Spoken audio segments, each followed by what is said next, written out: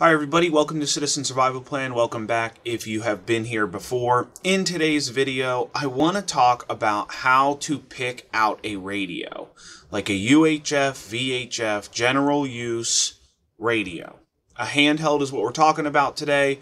We're not talking about digital modes like DMR or D-Star, any of that crazy stuff. Just regular FM analog transmitting.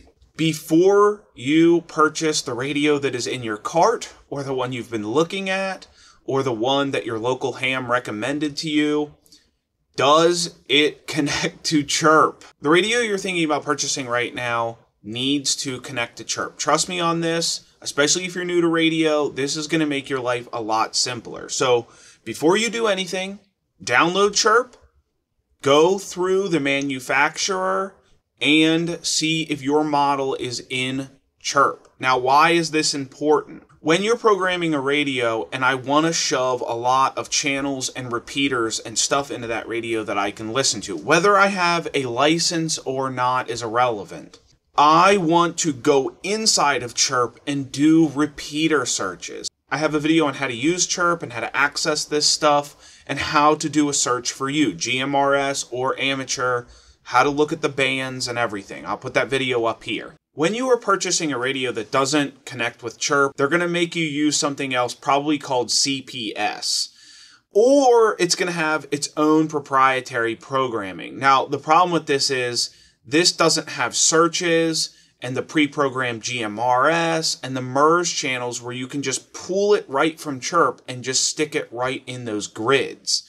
So what you end up doing is spending countless hours typing each frequency and naming it and adding the offset and the duplex and all the tones and everything.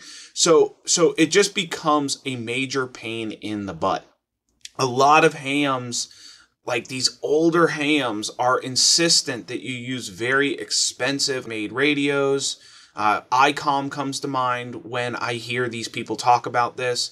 And ICOM really only has a radio or two that even connects with CHIRP. A lot of their other stuff is like DMR and stuff, and that's not what we're talking about today. But they're very basic radios. They don't have a lot of features, and they're like single channel screens on them. And they're not even tri-band, they're typically dual band. So are they a well-made radio? Yes, but the user experience on the other end when you have to program it isn't the best. That's just my opinion. I love Baofeng radios. They are the easiest to just pick up, plug right into my computer, and I can program them so easily. B-Tech is another brand, which is basically the same as Baofeng. They have a little bit better quality control, and they have an American-based sort of team here that can assist you with those radios. But again, with anything I'm saying, before you purchase a radio, just make sure it connects to CHIRP. It's going to be a lot easier to deal with that radio. Now, if one of these old hams or something is telling you that you have to buy some sort of American radio and tell them to program it. Be like, all right, well, are you going to program it for me? And that's sort of my point. They will talk a lot about this, but they're not the one programming your radio for you. Make it easy on yourself. One other thing I'm going to tell you to do, and this is going to be a little bit controversial, is don't buy a GMRS radio. You're going to have a lot more flexibility when you buy an actual ham radio. A GMRS radio really is just a ham radio that is just safety bumpered to only transmit on GMRS frequencies. Now, why do I care about this? Well, for prepping purposes, even if I don't have my ham license, I'm going to want to be able to at least transmit on ham in an emergency. And I mean a real emergency, not like you're hiking and you lost your dog and you have a cell phone you can call, anybody else or a friend or something, whatever. It's got to be a real emergency, like life or death. If you ever had some sort of societal collapse or something, you want your radio to be able to access all of this. You don't want to be stuck just on GMRS. Another big reason I tell people to get a ham radio is there is 5 VHF license-free channels called MERS. And if you want to access those, if you buy a GMRS radio, you can't access MRS from a GMRS radio. Like I said, it only will transmit on GMRS frequencies. So you get 5 more channels on MRS with a ham radio. Now, I know, God, the people telling you that you can never transmit any license-free services, GMRS, on a ham radio. I have a ton of content. We'll put some videos up here where I talk about the legality of this and why it doesn't really matter. I don't want to get too far deep into it, but I don't care, and most people don't care. The only people that care about these rules are the commenters on like Facebook and probably on this video. I'm sure I'm going to get a couple where they tell you, oh, it's absolutely illegal and the FCC is going to repel from the sky if you transmit GMRS or MRS from a ham radio. It doesn't really matter. That's my opinion. If you want to call a lawyer, go for it. Another big benefit to just picking an amateur or ham radio as your radio is the additional power. Now, this is going to be another thing where everyone is going to say, oh, the power doesn't matter. Somebody even went on to say that a Paw Patrol radio that transmits on GMRS frequency at like a 0.5 watt will go just as far as like one of these radios behind me, like a ham with 10 watts. That is absolutely not true, and they are wrong, and the added power does help you. Now, once you hit a mountain or something in your way, it's going to stop that signal. But as far as power, I want that power, especially for local. Like if I'm in the woods or like in the city or something, that power is going to help you push and flood that signal through things better. And that's really where power comes into play. It's not about the furthest reaching. It's more about pushing your signal through dense environments. That is where the power helps you. I like the added power that a ham radio can give you. You can get these in 10 or sometimes I've even seen like 12 watt models. So my opinion, I like the extra power. Another thing you're going to want to look out for is I like the tri-band models. Again, this is just going to give you some extra repeaters you can put in there.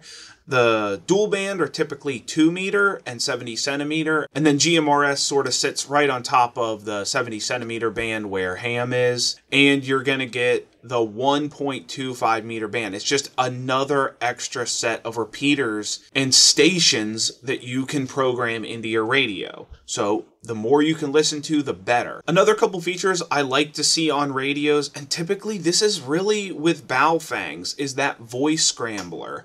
So the radios that I sell on my site that come pre-programmed for you, if you don't want to mess with any of this, they have a voice scrambler inside of them. It will mask your voice, and someone else with one of those radios also has to have their scrambler on for you to understand each other. If you wanted to briefly get on the radio and mask what you're saying, this voice scrambler can be very, very valuable. I like to see them with an FM radio. Not only do you want to listen to the repeaters around you, in an emergency, you're just going to want to be able to turn the FM radio. I feel like that just goes without saying. I really like dual watch feature too, where I can have 2 channels on the screen.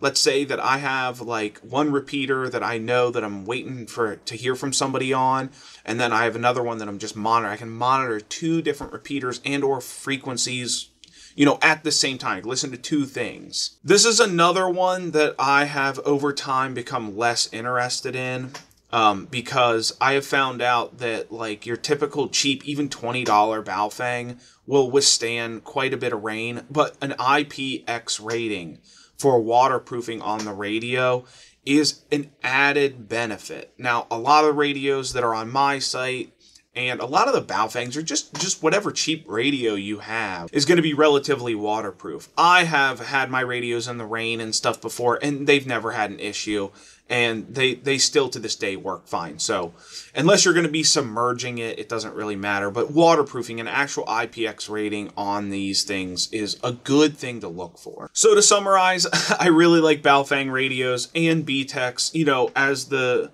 snobby hams will call them, CCRs, or cheap Chinese radios, but they always come easy to program. There's a lot of stories about hams where they insist on having these expensive radios. One guy I know in particular is insistent on only using like ICOM and these super expensive radios.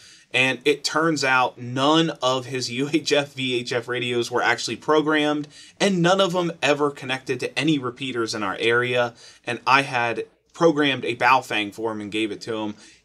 I don't even know if he even likes it, but it's programmed and it works, and that is the point. So to recap, I really like Baofeng radios. They seem to always have the best user interface. That's why I use them and give them to people. They're nice and easy to use. The menus are simple and they connect to CHIRP. Thanks for watching and sticking around. Watch me ramble about radios. For National Preparedness Month, we are going to give you 10% off of any pre-programmed radios that you order with code NPS10. Thanks for watching. We'll see you in the next video.